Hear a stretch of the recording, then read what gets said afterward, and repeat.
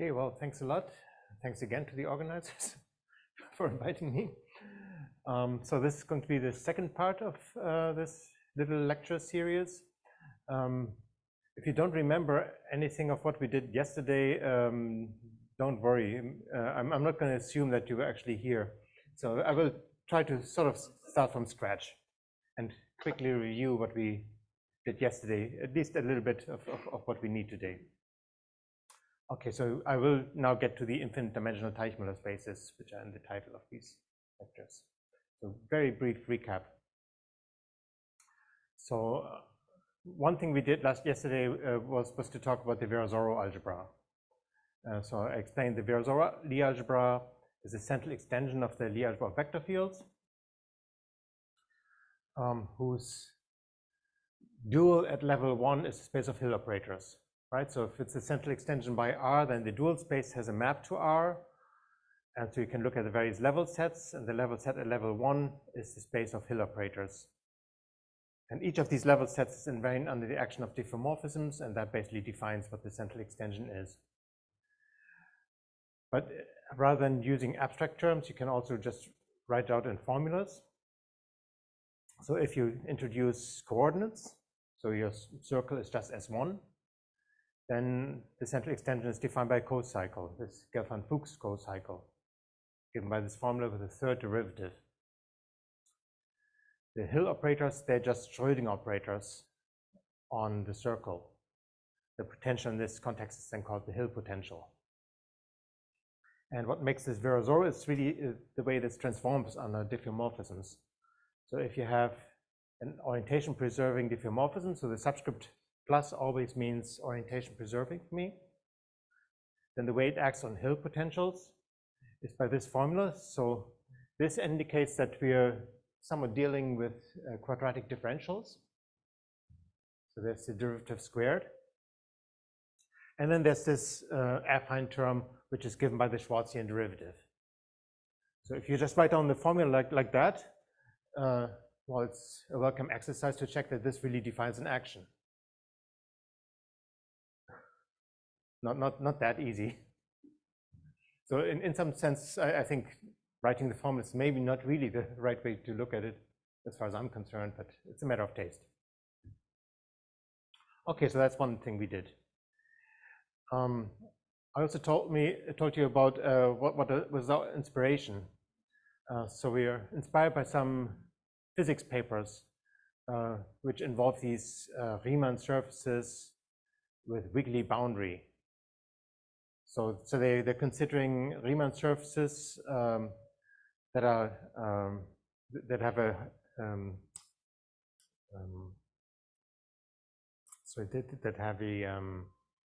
hyperbolic metric, but of infinite volume.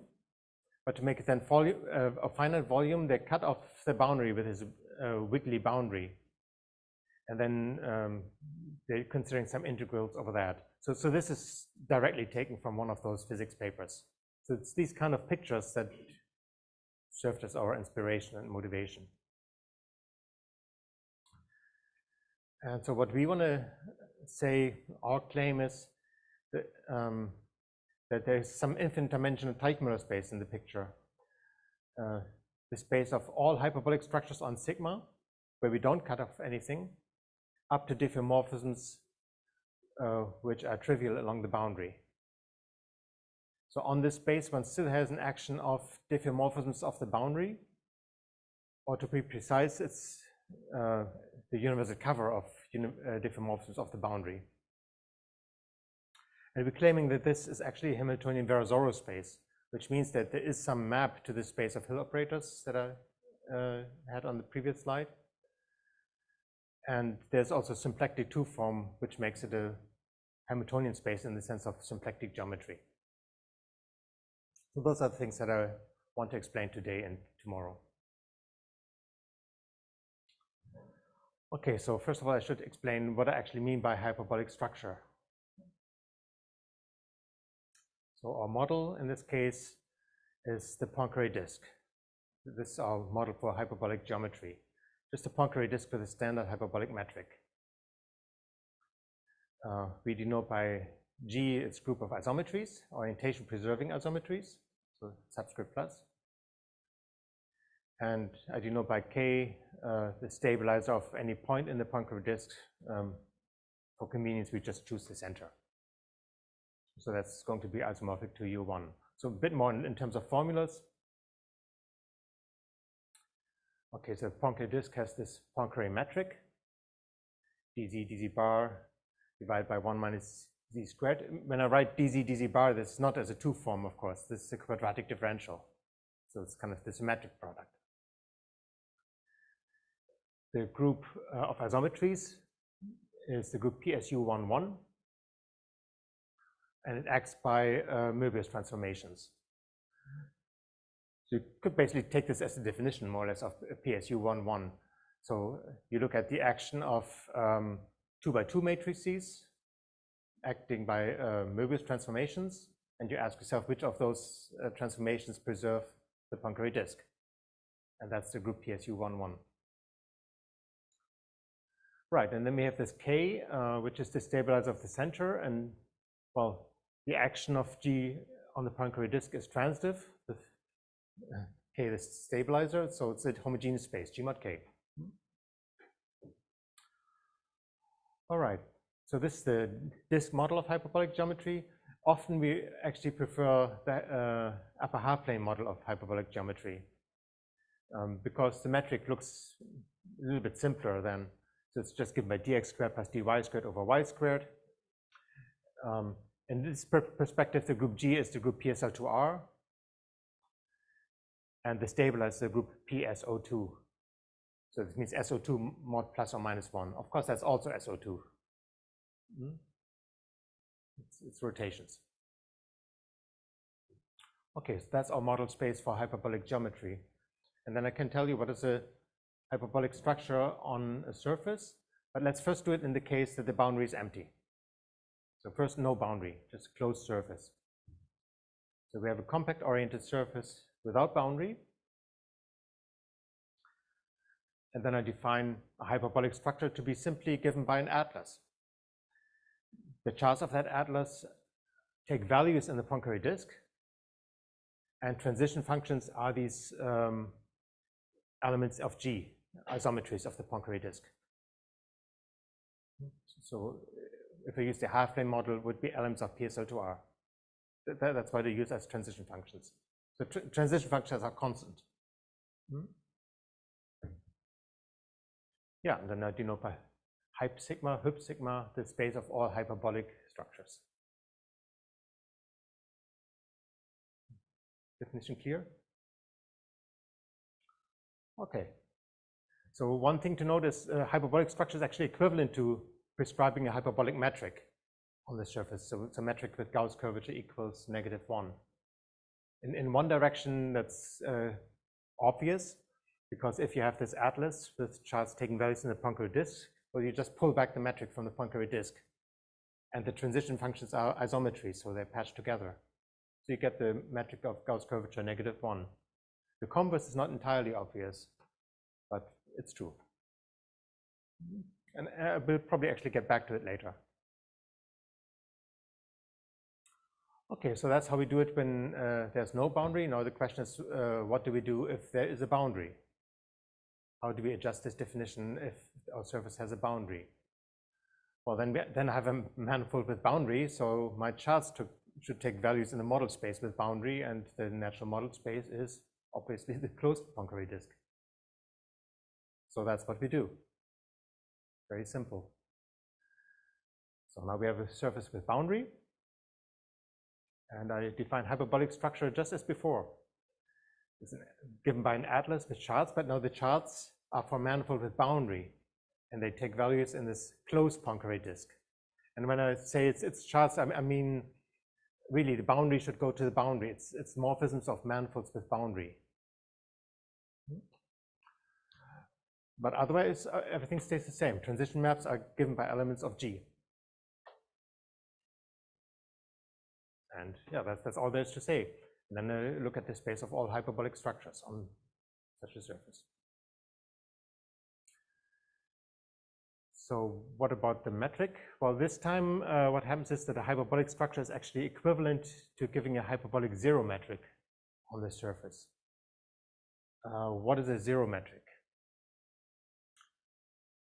Okay, so very quickly as an aside, if you have any manifold with boundary, then a zero metric on that manifold with boundary is a metric in the usual sense on the zero tangent bundle. And now I have to say, what is the zero tangent bundle? Okay, the zero tangent bundle is the vector bundle whose sections are the vector fields which vanish along the boundary.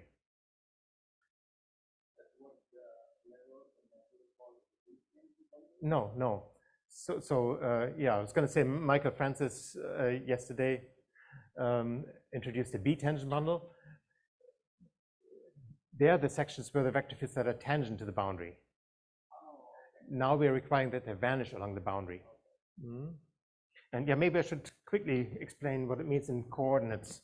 So in this talk, we're mostly dealing with surfaces.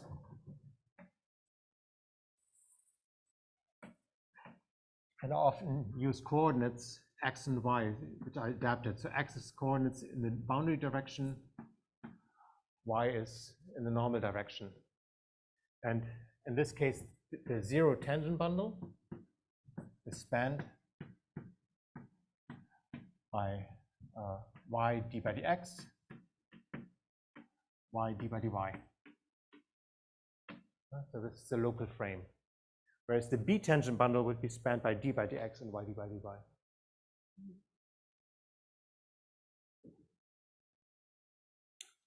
Okay, any other questions?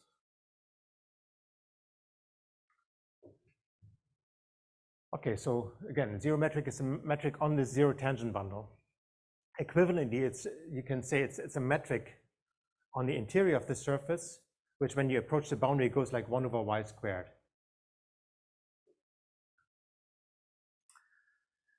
So it was shown by Mazzeo that if the manifold is compact, then these zero metrics, they're always complete. And for that reason, they're also called conformally compact metrics. So he mostly studied them in the higher dimensional case, but surface case also has been studied. Especially one good reference where these zero metrics on surface are considered is a book by David Borthwick. Okay, so some examples.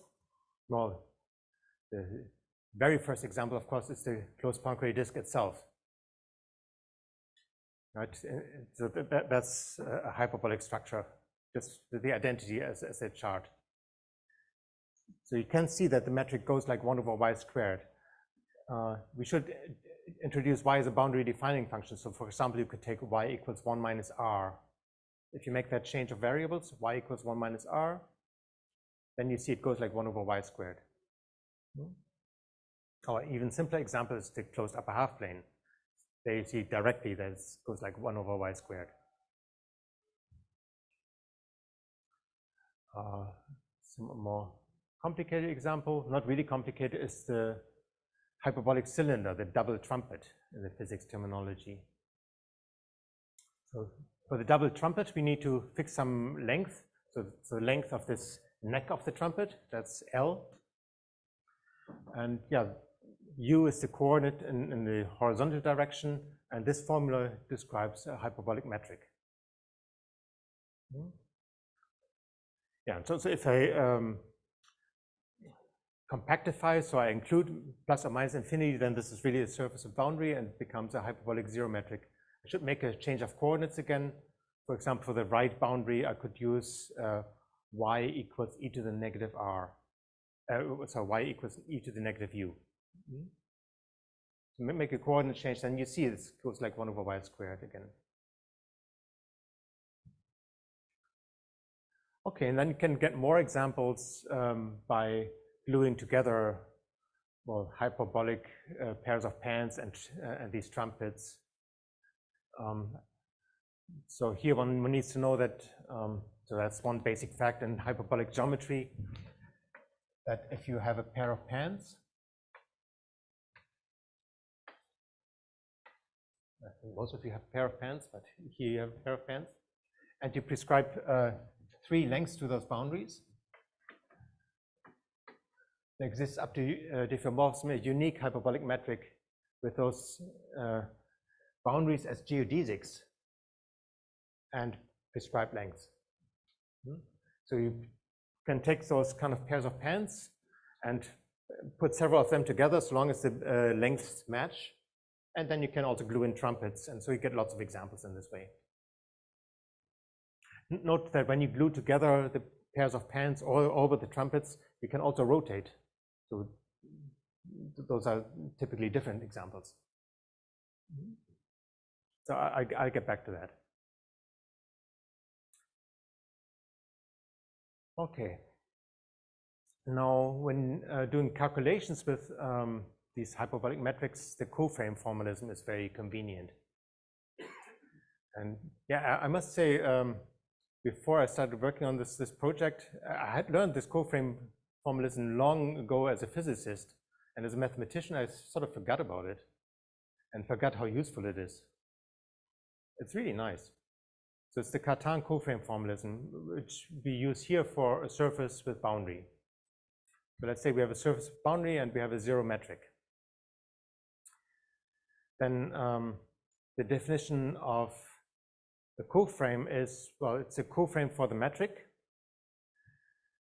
which, well, one way of saying is if you have a metric, if you have a zero metric, it's a metric on the zero tangent bundle, so you can look at local orthonormal frames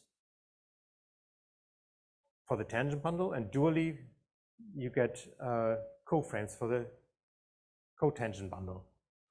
Right, here I have to add one more thing. So if you take the zero tangent bundle and you dualize it, so that's the zero cotangent bundle, the dual of the zero tangent bundle, that would be spanned by the things that are dual to this. This would be 1 over y dx and 1 over y dy. So things go like 1 over y.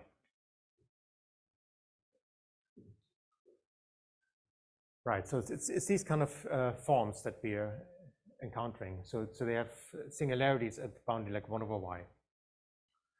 So oriented orthonormal coframe. So another way of putting it is just that the metric can be written as alpha 1 squared plus alpha 2 squared. And the fact that it's oriented means that the volume form for the orientation should be alpha 1 wedge alpha 2.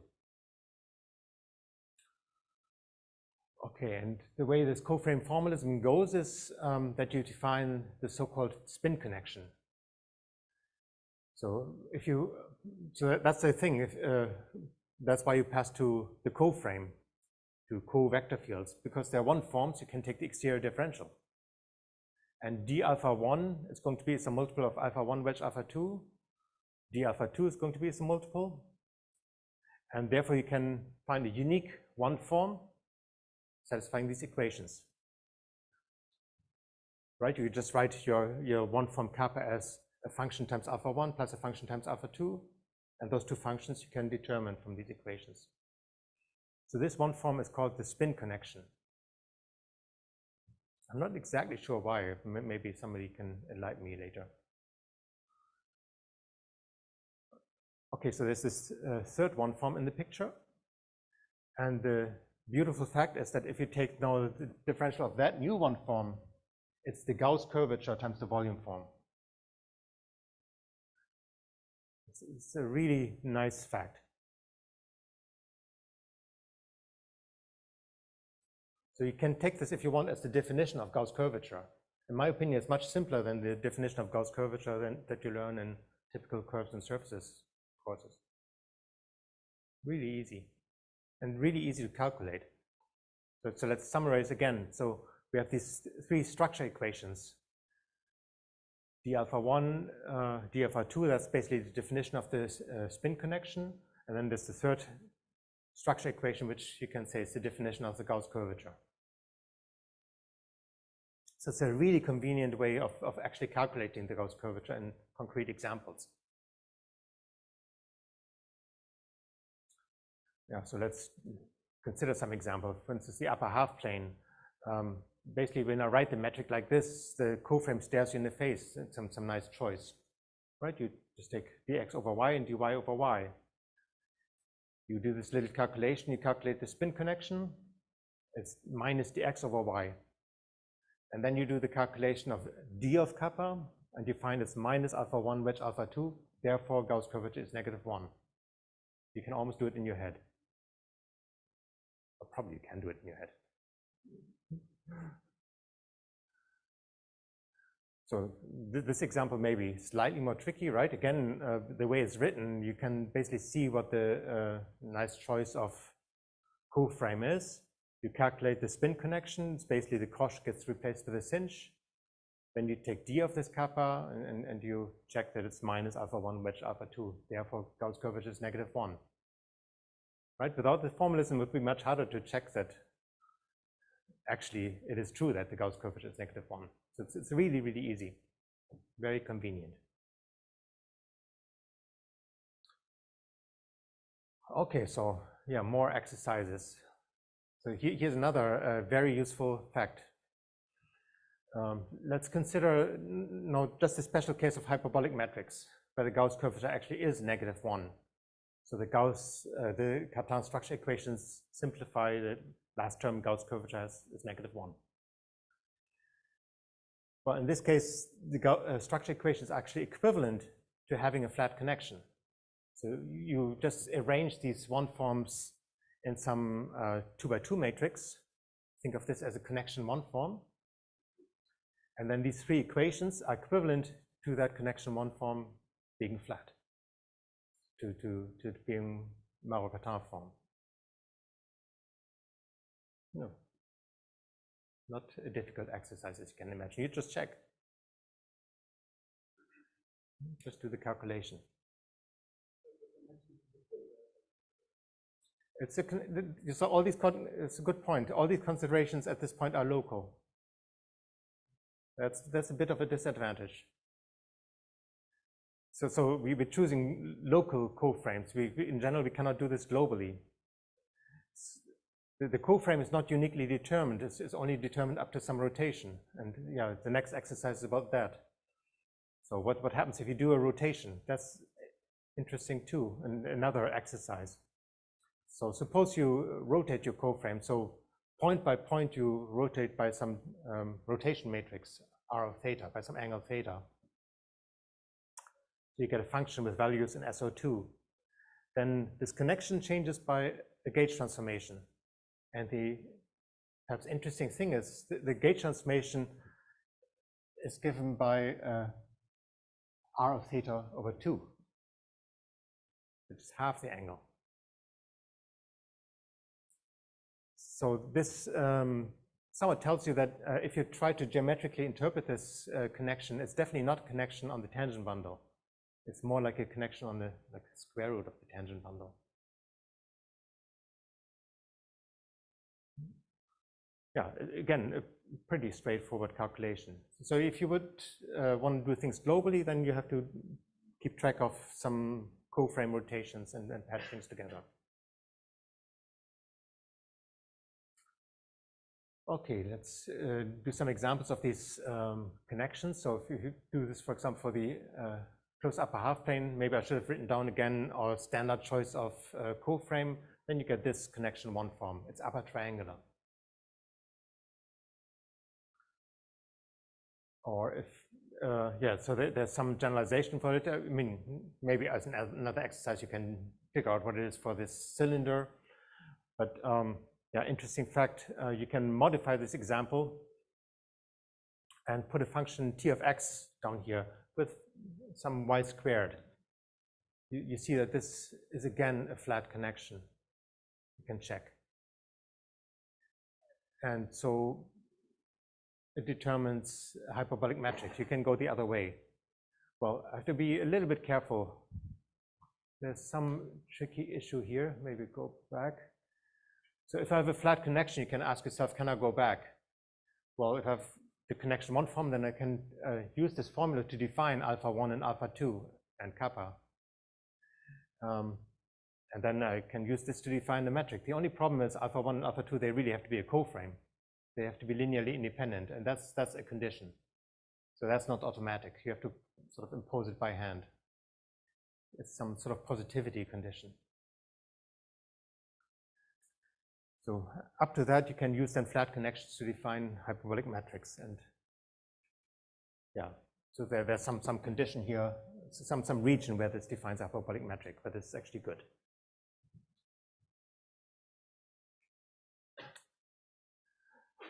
Okay, so to summarize this section, hyperbolic metrics can be described by flat connections, at least locally.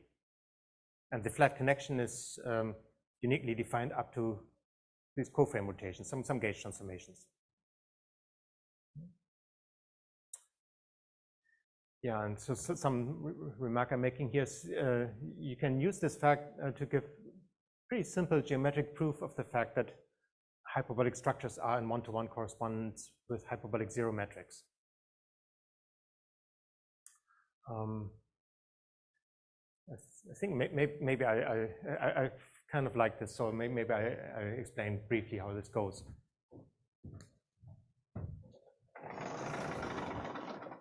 So you write down your connection one form.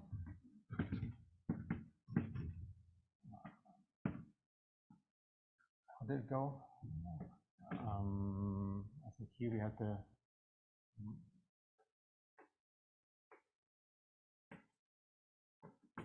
that's what was the sign convention, right? Mm-hmm. So we have this connection one form, and it's flat.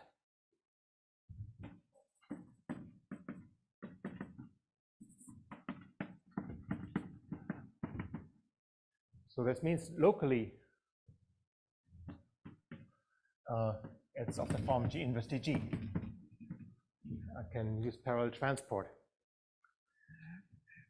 Now we know that we can always make co-frame rotations by K, right? By rotations. So K being this SO2 inside G. So we can always make co-frame rotations. And using co-frame rotations, well, I can write my G as KAN using KAN decomposition. So that means some rotation times something upper triangular. This would be upper triangular. So using K, I can actually change things to make this go away so that G becomes upper triangular.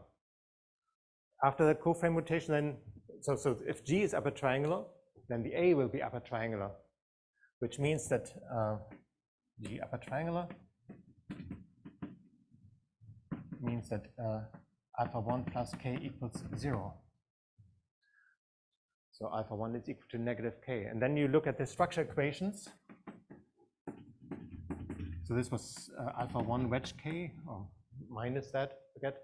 So it's then 0. So alpha 2 is closed. So you can write alpha 2 as dy over y. And you're kind of in business, right? So. And then you also check y times alpha 1 is closed from the structure equations. So that can also be written as dx, and you have introduced your coordinates. So it's a really simple proof. I mean, this was in the case without boundary. In the case with boundary, so for the zero matrix, you have to be a bit more careful to see what happens along the boundary, but it's the same idea.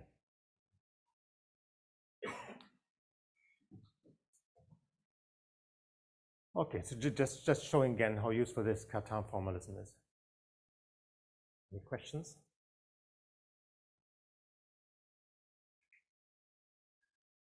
Okay, so then I should go to those Teichmueller spaces. So now we're considering a compact-oriented surface, possibly with a boundary. And our definition of Teichmueller space, I already gave it before informally, is the space of all hyperbolic structures up to diffeomorphisms, which are trivial along the boundary. And the subscript 0 or O, it means the identity component. So it's diffeomorphisms which are trivial along the boundary and which are isotopic to the identity.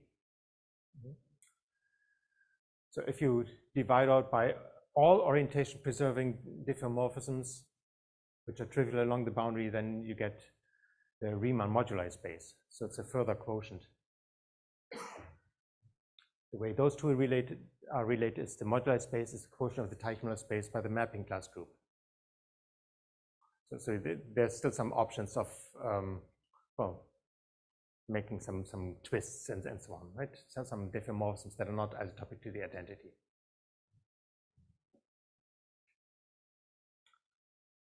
Okay, so yeah, well known that if the boundary is empty, then those are finite dimensional manifolds. Well, in the case of the moduli space, there's some orbifold singularities, but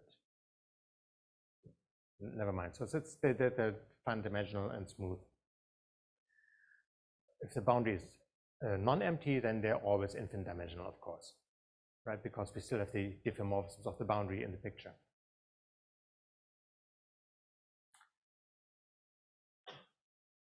Okay, so yeah, what is known about Teichmueller space in the case without boundary? Of course, an awful lot. I mean,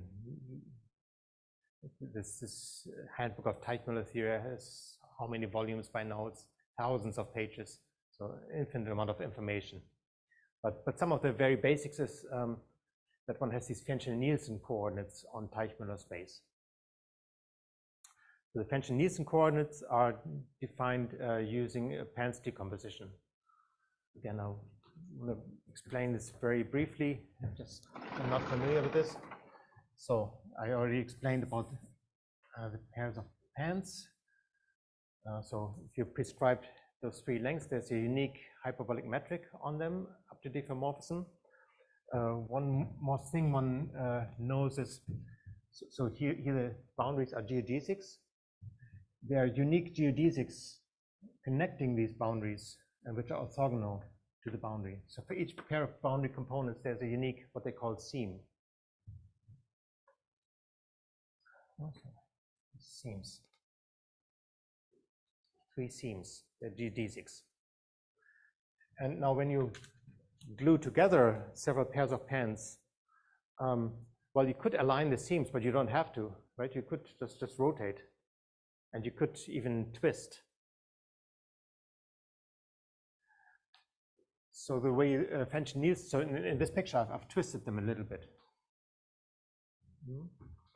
So the way Fenchel-Nielsen coordinates are defined is, given a surface, you basically have to prescribe what are the, I would call them model seams. And there's some configuration where the seams all align nicely. And from that kind of rest configuration, everything else is obtained by twisting. So those are the coordinates. So the Li are the length parameters, the length of such a Pan's decomposition. Well, maybe I should have said that too. So Pan's decomposition, of course, means that you're writing your surface as a union of such pairs of Pans, something like this. So the length of these geodesics will be some of the parameters, and then these twist parameters. That's how it goes. Okay, and what about symplectic structure? Well, in the early days, people didn't really think about the symplectic structure. They thought about the Riemannian structure and the complex structure. And then it was discovered that they're compatible. So the Teichmueller space in finite dimensions has a canonical Kähler structure. And this was kind of difficult and tricky theorem back then, and probably still is. Then in '81, Wolpert suddenly discovered that in Fenchel-Nielsen coordinates, the symplectic structure is actually as simple as can be. It's just given in the Fenchel-Nielsen coordinates are double coordinates. Couldn't possibly be any simpler. I mean, the factor of 1/2 is just convention. So that's one perspective. There's another perspective, which came a bit later, independently by Goldman and Hitchen in '87, which says that Teichmueller space can also be regarded as a connected component of the representation variety for the group G being PSL2R. Yeah, so here one has to explain the representation variety. If the group G is simply connected, then the representation variety is connected. But if G is not simply connected, then it has several connected components which are indexed by the fundamental group. In this case, the fundamental group is integers. So sorry, I'm not saying this quite right. The topological types of bundles are classified by the integers. Not all integers contribute to this representation variety. There is this famous Milnor-Wood inequality which says that those bundles, so the bundles are classified by integers, topological types of bundles, and those bundles which emit flat connections are exactly those in the range 2 minus 2g up to 2g minus 2. So plus and minus the Euler characteristic. So this interval, every integer emits a flat connection. And those are then the components of this space. And the extreme components of that space is Teichmueller space. So that's what they discovered. But not only that, this space has a well-known symplectic structure. And yeah, the canonical symplectic structure on Teichmueller space is the same one, up to normalization, of course.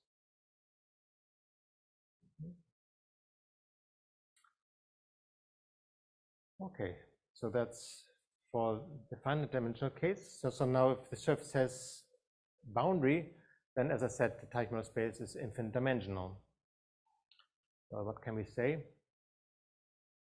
Well, if the space, if the surface is the Poincare disk, the closed Poincare disk, then what we obtaining is diffeomorphisms of the boundary up to the action of G. So it's actually quite simple.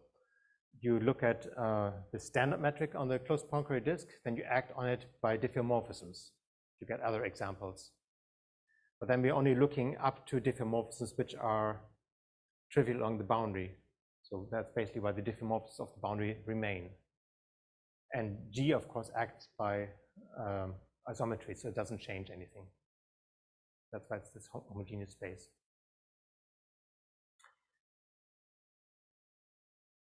So this is sometimes called universal Teichmueller space, or some completion of this is called universal Teichmueller space. It's also a particular coadjoint orbit of the Virasoro group. I can explain that a little bit. So if you remember from yesterday, the coadjoint orbits of the Virasoro group are basically given in this picture.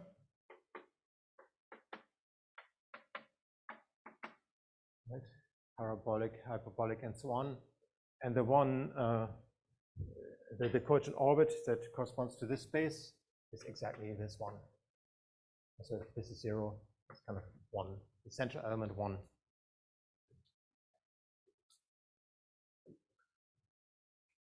Okay. Yeah, if you take the cylinder, it's basically the same story. You start out with the standard metric on the cylinder, you act on it by diffeomorphisms. But then modulo diffeomorphisms, which are trivial along the boundary. So that basically boils down to taking both the boundary components and moving them around and extending to the interior. If you move both boundary components in the same direction, of course, nothing happens. It's an isometry. That's why you divide out by R.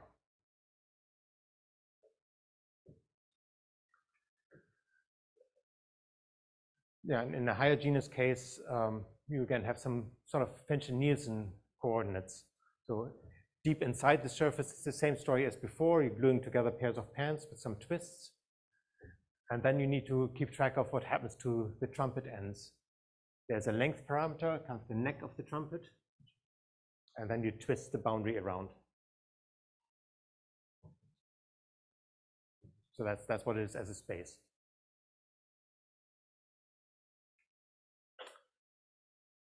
Any questions about this?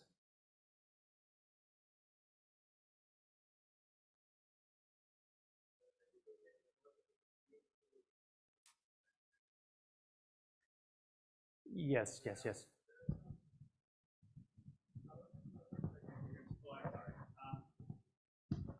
Aren't there some subtleties about how the smooth structure of the sort of boundary of a hyperbolic surface and the smooth structure on the interior sort of interact, or I don't think there are any subtleties here, but it's, I mean, always talking about morphisms of manifolds with boundary. So if I say diffeomorphism, first of all, it would mean that it would extend if I just... I think I should ask you that. If it just complete the manifold a little bit and get rid of the boundary. But then it should be a morphism of manifolds with boundary, which technically means that boundary defining functions pull back to boundary defining functions. Yeah. Hmm?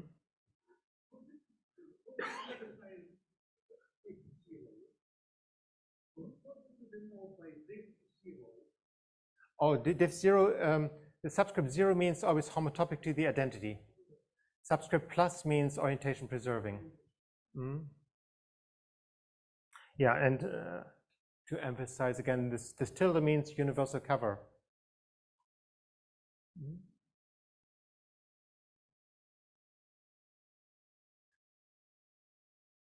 Yeah, so one gets this picture for Teichmueller space when one, and I should maybe also say that the space, it's clear from this description, it carries an action of the universal cover of diffeomorphisms. If I go instead to the moduli space, then the diffeomorphisms of the circle act directly. I don't have to go to the universal cover.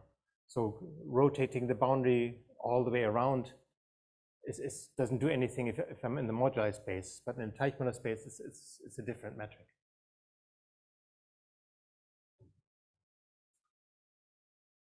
Okay, any other questions? Yeah, then I want to explain the moment map. I haven't explained the symplectic structure yet, but still I want to first explain what the moment map is. Because if there's some moment map, then by definition, it should be an equivariant map into this space Vir star 1, which is the space of Hill operators of the boundary. And I should be able to say actually what it is. Yeah, I can say it, and it's actually pretty simple. And the quickest definition, the quickest description uses the identification of Hill operators with projective structures, which sort of was in the talk yesterday, but I didn't stress it very much. So let's discuss that a little bit. So what is this projective structure? I can define projective structure similar to how I defined hyperbolic structure. So projective structure on an oriented one manifold is given by an atlas with charts. The charts taking values in RP1. And the transition function should be like local projective transformation. So it should be in PSL2R, because PSL2R acts on RP1. That's a projective structure. Yeah, and so I'm claiming the space of Hill operators is isomorphic to the space of projective structures. And the proof is actually, no, I basically explained it yesterday, but not very clearly probably. So if you have a Hill operator, then you can look at pairs of local solutions.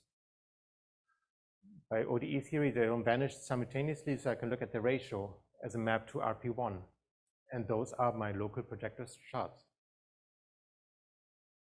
So the fact is it goes both ways. So if I have these charts, I can write them in the form U1 ... U2. And if I have these local solutions, I can reconstruct what the Hill operator was. It's the same space. In some sense, projective structures are easier than Hill operators. But for us, it's important that the space is actually an affine space. So if you think in terms of projective structure, it seems maybe a little bit strange why it should be an affine space. For the space of Hill operators, that's obvious. So both of these descriptions have advantages and disadvantages. Okay, so to explain what the moment map is, I can explain it quite simply in terms of projective structures. So I identify RP1 with the boundary of the Poincare disk, and then I'm claiming a hyperbolic structure on the surface gives rise to a projective structure on the boundary. Well, this is really almost not a proposition, it's really an observation. Can somebody tell? Why? Why?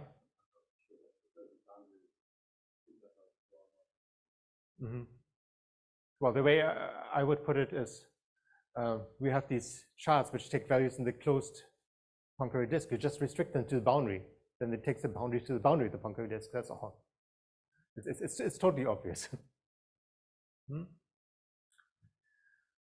Okay, but you might be somewhat dissatisfied with this description of the mode map. Well, the mode map, yeah, should have said it descends from hyperbolic structures into Teichmueller space, because it certainly doesn't change if you modify it by diffeomorphisms which fix the boundary. So this is some description of the mode map, but it's sort of indirect. So if you think of the Teichmueller space as some equivalence class of metrics, and you think of Hill operators really as Hill operators, you kind of want to have a formula. But you can calculate it. So again, using coordinates x, y as above, we kind of want to write down what the Hill operator actually is. And well, in some sense, it's an exercise to work it out, and we did that exercise, and this is the answer. It's somewhat pretty. So the way it works, I'm not sure if I can do the pointer here. Oh yeah. The way it works is we write our metric in local coordinates x, y. Then we have the volume form, which is going to go like 1 over y squared. And here we pick up this function a of x. That's one ingredient. So we look at the most singular part of the volume function. The other thing we do is we look at geodesic curvature of these straight lines, the horizontal lines in local coordinates. So if our space is the upper half plane, and you look at the lines y equals constant, the geodesic curvature equal to +1. They all have geodesic curvature equal to 1.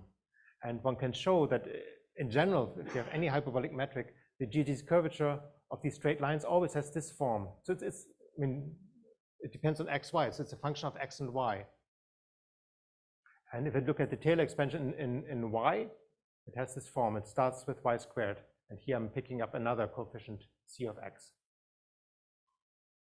And using those two ingredients, I can write down a formula for the Hill potential very explicitly.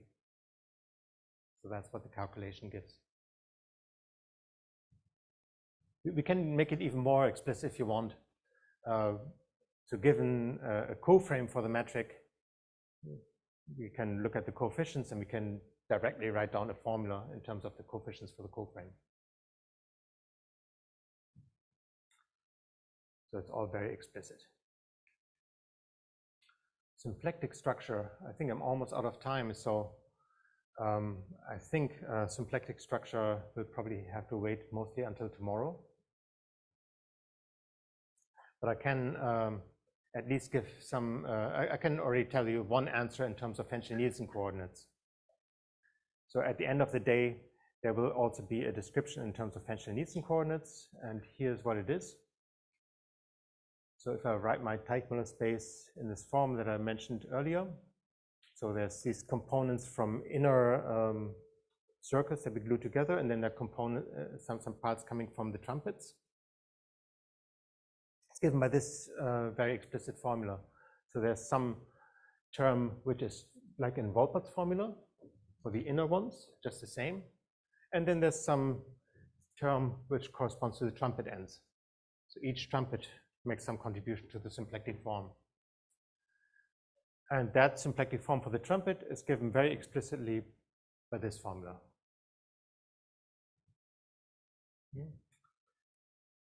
So using this, in principle, one can already check, if you want, that this actually defines a Hamiltonian-Virasoro space with some effort. But of course, it's very dependent on the choice of Fenchel-Nielsen coordinates. So even for a surface without boundary, you would never take Walpott's formula as a definition of the symplectic structure, because it depends on the choice of Pence decomposition. It's not obvious that if you choose another Pence decomposition, you get the same expression. And so we wouldn't want to use this as a definition. So I want to give some definition tomorrow which does not depend on any such choices. No, I haven't defined it yet. I want to get there tomorrow. So that's the plan for tomorrow. I think I'm done, yeah.